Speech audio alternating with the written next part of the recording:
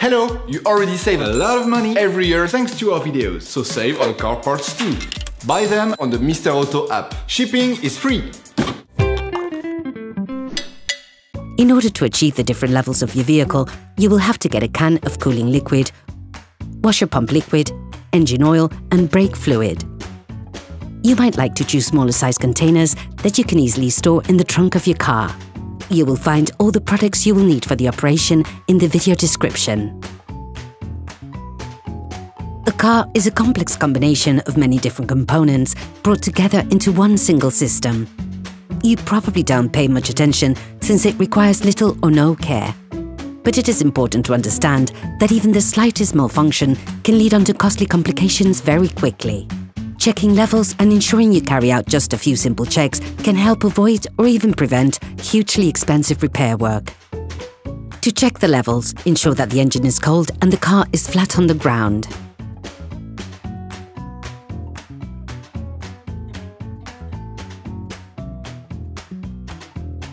Take the oil gauge out of its sheath. Once removed, wipe it off using a paper towel. Put it back in, then take it out once more. The end of the gauge is stripped. Look at the edge of the gauge. It is this part which shows the oil level in the engine. This is considered to be perfect when it is in the middle of this part. However, be careful never to go over the maximum level. You risk breaking the engine. If you notice that the level is low, open the filling cap and add a little oil. We're just talking about a few centiliters. No more.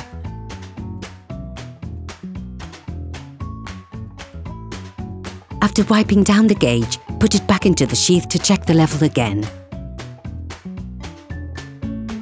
Repeat the filling process until you reach the perfect level. It is very important to check this level frequently. Coolant is just as important as oil in terms of engine function. It is vital. Open the expansion tank cap and fill it to the maximum level. Be careful never to go over the maximum level indicated. And never carry out this process when the engine is hot.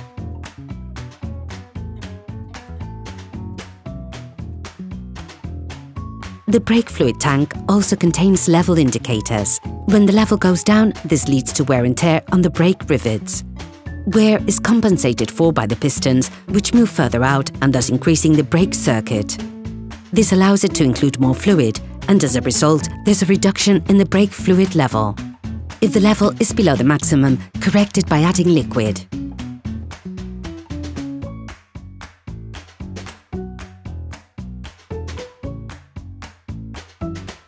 Make the most of this opportunity to add washer pump fluid to the reservoir, which helps keep the windscreen and rear window clean. It is an important element of safety to ensure a clean and unobstructed field of vision. This operation must be done regularly in order to keep your car in good working order.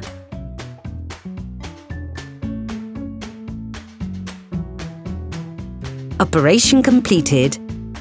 Hello, if this video helps you, like and subscribe.